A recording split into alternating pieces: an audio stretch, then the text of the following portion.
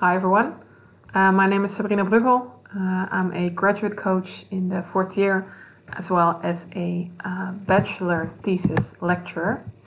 And I want to read you a little story that might be applicable to you in these times of writing your bachelor thesis with the deadline almost in sight.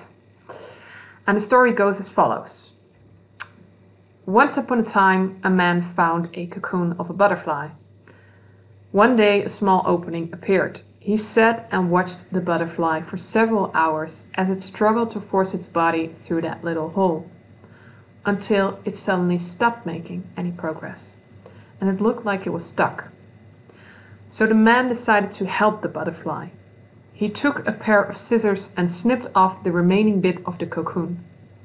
The butterfly then emerged easily, although it had a swollen body and small shriveled wings. The man didn't think anything of it and sat there waiting for the wings to enlarge to support the butterfly. But that didn't happen. The butterfly spent the rest of its life unable to fly, crawling around with tiny wings and a swollen body.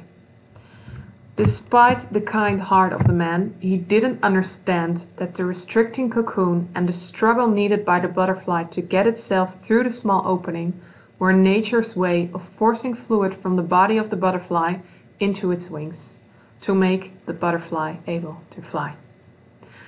Now, what's the moral of this story? It is that our struggles in life develop our strengths, and without struggles we never grow and we never get stronger. So it's really important for us to tackle our challenges.